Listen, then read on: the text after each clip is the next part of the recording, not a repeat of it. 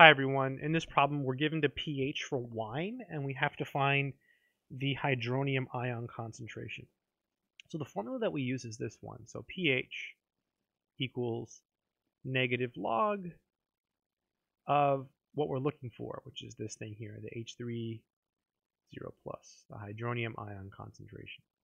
So basically we just have to plug in the pH and then solve for this piece. So let's go ahead and do that. So this is 3.4, just replace it with a number.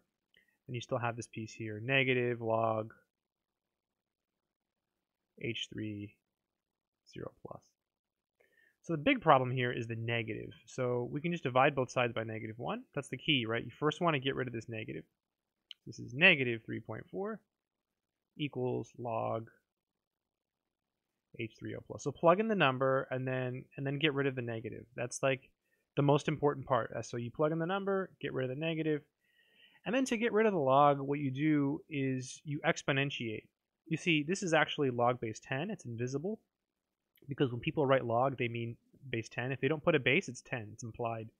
So you put one here and you put one here. This goes away. So you get 10 to the negative 3.4 equals our hydronium ion concentration. I mean, that's an okay answer, but a lot of times people want the answer in scientific notation. So let's do that conversion. I'm going to type this into my calculator, 10 to the negative 3.4. Okay, and my calculator actually gave me the scientific notation. So it'll be 4 times 10 to the negative 4. That would be the hydronium ion concentration.